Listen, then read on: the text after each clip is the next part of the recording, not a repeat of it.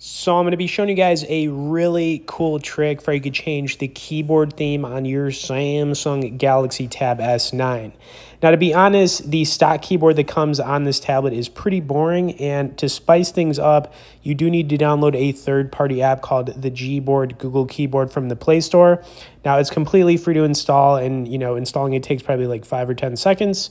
And then once you have it installed, what you want to do is go into your settings, and you want to scroll down to General Management. Now, I'm going to hold this up to the camera. Basically, what you want to do here is switch out the Samsung keyboard and switch it over to the Google Gboard keyboard. And that's pretty easy to do. So once we do that, we're then going to want to go into our Gboard settings.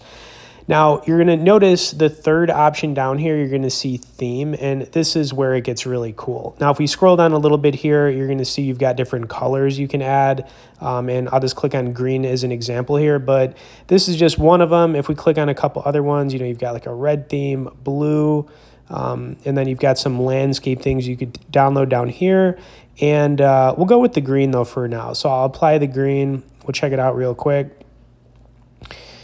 And yeah, man, I think this is just really cool.